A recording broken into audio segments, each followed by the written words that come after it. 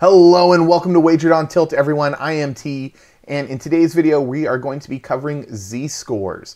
Now z-scores sounds complicated or confusing, and it's really not that bad. The formulas are simple and the logic is sound. It's essentially a great way to compare apples to oranges, and what you're doing is you're standardizing your data and trying to evaluate how far out something is from the average of your data sets. So if I were to compare information from maybe the 1920s baseball leagues versus today's current baseball leagues, and I just wanted to compare home runs, I could use a z-score to see how well these players stood out in comparison. It's really hard to compare people between eras because there's a lot of differences in rules and technology and physical health and things like that, so a z-score can help you out. So by using z-scores, what's going to happen is you're going to create a nice little curve of information, and then you have your average. The z-score is a standardized measurement of how far to the right or how far to the left you actually are. And then by using that, you can compare and contrast different people, different players, different stats, and different results. It's a great way to, again, take information and standardize it, and then be able to compare and evaluate for yourself who's really better, who has a higher likelihood of an outcome occurring, and things like that. There are a lot of models that we can take a look at here in the near future that use z-scores for prediction models. We are going to talk about how to use this z-score within Microsoft Excel. That way you can start using it in some of your predictive models and analysis. So we're talking z-scores right now, so let's take a look at this.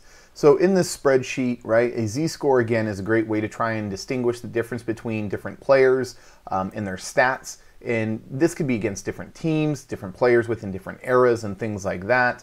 So you can kind of start to see and shake things out to make sure that you can compare apples and oranges equally. A lot of people don't think that's possible, but thanks to a z-score, you can get a rough estimate of really what those players are going to be like. So here we have player A, and player A, this is their top 20 people within their league in their era. So we're just going to say that maybe this was from 20 years ago, right? This player, this is their numbers compared to their other players that are in the league. So, you know, they're within the top 20, and then this is player B's league, right? Maybe this is within the last year or two. So there's an era difference between these two players. So these are the players from player A's era, and these are the players from player B's era. So if we're looking at these values, again, we're just going to say points for now, just to make it simple. If player A scored 35 and player B scored 40, who's the better player? So if you just look at these numbers straight up, you could easily say, well, B got more, therefore B is better. However, again, you're not accounting for how they did against other players in their era or their season or whatever you're comparing against. So by looking at this just straight, you could be wrong. So in order to evaluate these things, we're going to use the z-score. So here is the z-scores for these players.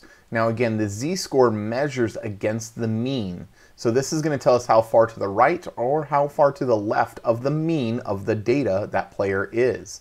So again, if you're looking at this information as, hey, these are players that are within the top 20 of their era, here's how many points they got, you can then compare them against their era. So the way this formula works is that you're going to take the player's score that you're trying to evaluate, and then you're going to subtract the average from that data set that you had accrued, and then you're going to divide it by that data set's standard deviation, and that's going to give you a value. So here again we have 2.98. Now you would do the same thing for the other player or team or whatever you're comparing. Then looking at these scores, you would see who's further to the right or to the left. So looking at this information, player A is almost a full z-score past player B. So that way you can see that yes, though this player actually had less than player B, they actually stood out more in their era in which they played.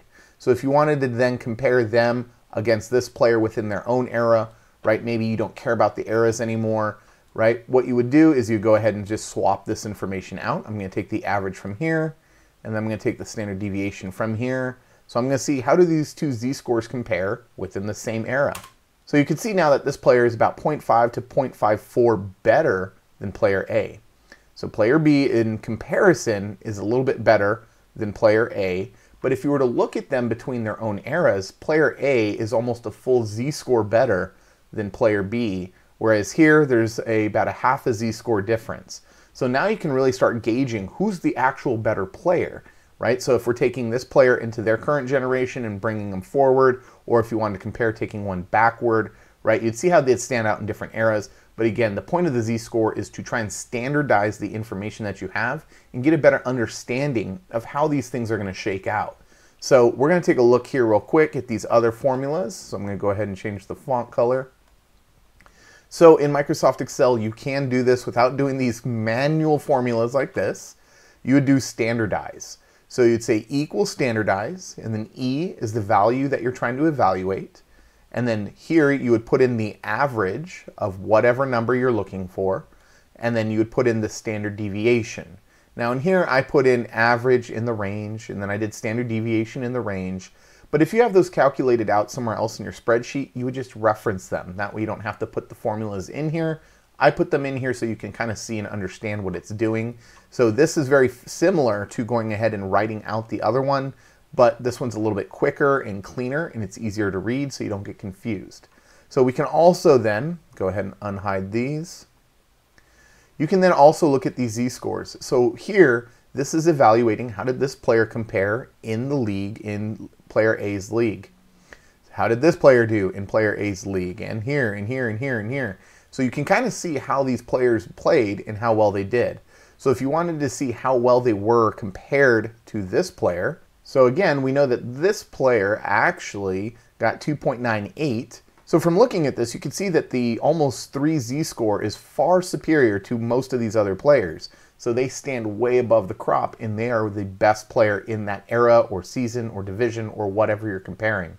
So this is a great tool to try and evaluate the way teams play against each other, to compare apples to oranges, and try and standardize that information so that you can actually evaluate who really is better and who has a higher probability of a certain outcome. So that's it for me today. Again, the z-score is pretty simplistic, right? It's a measurement to the right or the left of the mean of your data set. That way you can compare and contrast results and information. You can get a better understanding of what's really happening behind the scenes.